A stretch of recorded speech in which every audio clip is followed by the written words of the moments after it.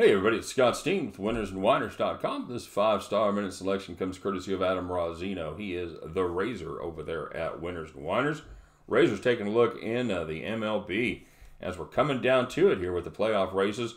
And we're going to take a look at a game that's right in the thick of it as the Los Angeles Dodgers continue their series up there in the Big Apple with the New York Mets. Mets are the home favorite here, minus 133.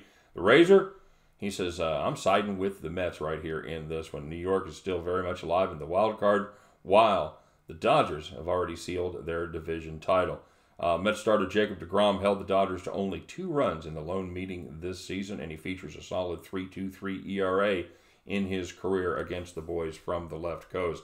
Furthermore, the Dodgers starter Hyun-Jin Ryu hasn't been nearly as sharp recently after being nearly perfect for the first 2/3 of the season.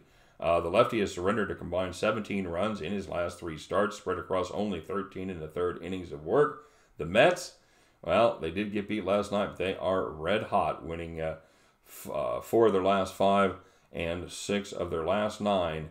And I expect another home victory in this one as they fight for their playoff life. So get yourself down on the New York Mets minus the 133 behind the pitching of Jacob deGrom. And at the end of this contest, you can join the Razor as you pick up your winning tickets and head back to the window. Good luck, everybody. Please don't forget to like and subscribe, and we will see you on the next video.